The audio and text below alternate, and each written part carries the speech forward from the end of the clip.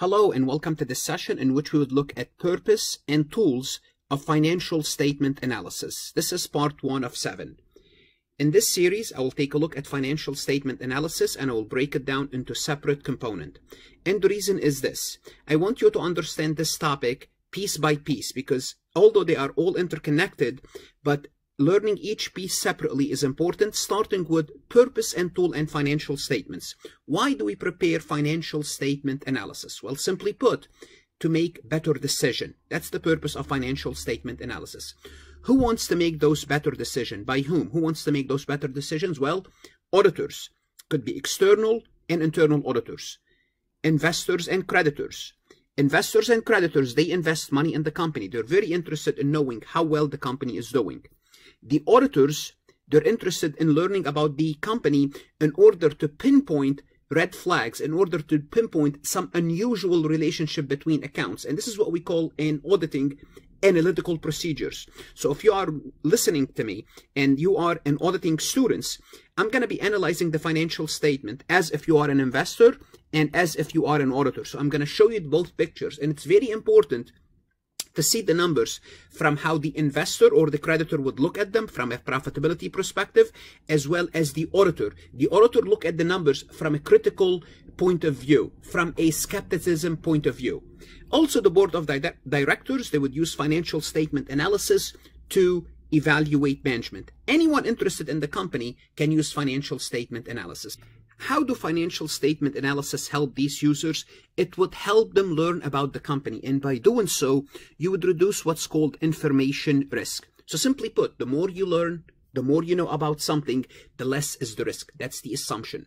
So how do you do it? You're going to crunch the numbers in a way to give you more information. That information will pinpoint strength in the company, will pinpoint certain weaknesses, will pinpoint, for example, for the auditor, red flags, things that we have to look at more in details. And this is why we are talking about analytical procedures, why auditors use analytical procedures when they do financial statement analysis. Now, what tools do we use? Well, we have many tools. Let's take a look at the tools. We're going to have what's called horizontal analysis. What's horizontal analysis? Comparing the performance of the company over time. And don't worry, we would look at an example. We're going to look at a detailed example, but basically what we're looking at this is year 1 and this is year 2, and we're looking horizontally, the difference between year 1 and year 2. And the more years we have, obviously, the better off we are. So we are looking across time. Another method is called vertical analysis. Vertical analysis is different. Vertical analysis is vertically, looking at the financial statements vertically, choosing a number on the financial statement and comparing everything to that number. For example, on the balance sheet, we would compare everything to assets. On the income statement, we'll compare everything to revenues. Again, we're going to be working these examples. Another tool that we have is called common size financial statement. What is common size financial statements? Is changing of the figures relative importance. What does that mean? It means we're going to be looking at the numbers, but all as a percentage. For example, we look at cash last year. What was cash relative to total assets last year as in form of percentage, and what is the cash total balance relative to this year? Well, for example, last year it was 3%, this year is 5%, and this year is 1%. So we would take a look at how important that number relative to the total assets of the company. This is what we mean by common size financial statements. And common size financial statements, the beauty of common size financial statements is you can use it to compare companies of different sizes. Why? Because you could have a multi-million or a multi-billion dollar company, which is a large company, and you could have a small company, a medium-sized company, multi-million dollar. Well, what's going to happen is you can compare the multi-billion to the multi-million by changing all their figures to percentages, because the percentages will factor the size out. So this is what we mean by common size. It means they all have the same size financial statements. So what I'm going to do in the next session, I will take a look at those 3 tools together. So this is going to be recording number 2. Before we proceed, I would like to remind you, whether you are an accounting student or a CPA candidate, to take a look at my website, farhatlectures.com. I am a useful addition, whether you are studying for your CPA exam or you are an accounting student. My motto is saving accounting students and CPA candidate one at a time.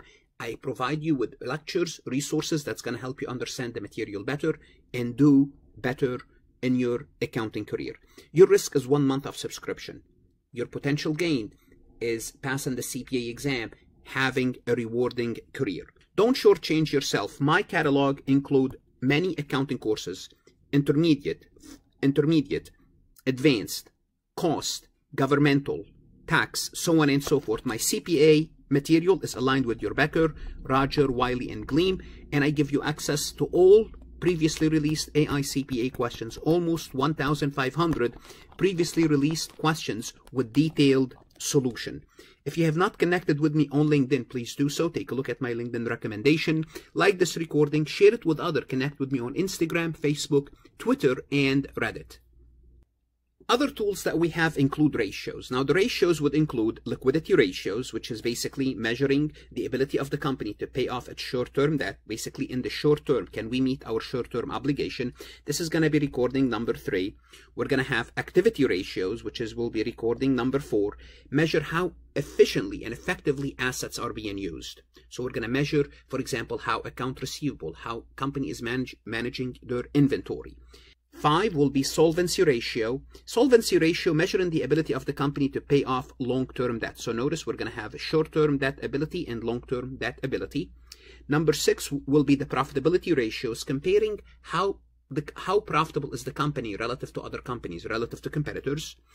7, it's going to be the investor or market ratios. Measure the attractiveness of the company for potential investors. Simply put, we're going to try to determine whether this company is a good investment or not a good investment, and how much we should pay for it. What's a fair price? And this is going to be an interesting ratio, interesting sets of ratios to look at. Now, bear in mind, I'm going to be using the same data for the same company. So that's why you want to see those in order, because it does not make any sense to look at one recording and not the others. As we are going through those financial statement analysis tools, I'm going to keep reminding you that you always have to have a standard to compare them to. What are some of the standards that you can compare your performance to? One is intercompany. Basically, compare yourself to yourself for the same accounting period. For example, you can compare your sales Q1 year 1 to Q1 year 2. So comparing quarter 1 to quarter 1 year to year, or month to month.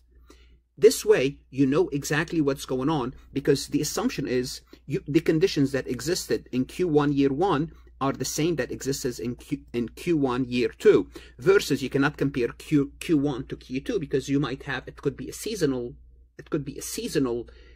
company where in Q2 you really don't have sales. Let's assume you are a ski resort. Well, in Q2, the spring, you may not have as much work as Q1, which is January, February, and March. So that's why it's very important to compare the same for the same time period. Or you can compare yourself to a competitor. You have to choose a good competitor and compare yourself to. Now, that might be difficult. In classes, in college, we always say, compare PepsiCo to Coca-Cola. PepsiCo and Coca-Cola are two different companies. You know, PepsiCo, they're in so many different businesses that Coca-Cola is not into. So you have to compare their soda division to their soda divisions side by side. Also, what's difficult is different companies use different accounting methods. For example, one company used FIFO, the other one used LIFO, one company used the straight line method, the other company used the double declining method.